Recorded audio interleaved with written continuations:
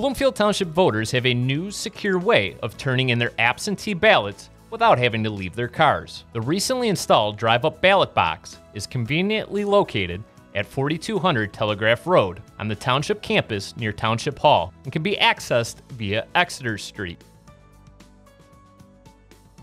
According to Township Clerk Martin Brook, the ballot box along with 2 security cameras were purchased entirely with funds from the Michigan Department of State's 2022 Election Security Grant. These security measures will help to maintain election integrity. The security of the drop box ensures that the ballots are protected. Cameras are on the box 24 hours a day, both seeing the front and the back. It's quite revealing as to who is here at any given moment at the drop box. Clerk Martin Brook and Township Trustee Neil Barnett were the first voters to use the drop box at the unveiling ceremony. If you're driving up in your car, you can see it easily fits in here to drop into the drop box. And I completed mine also, it does. Yay. So I will put that in there.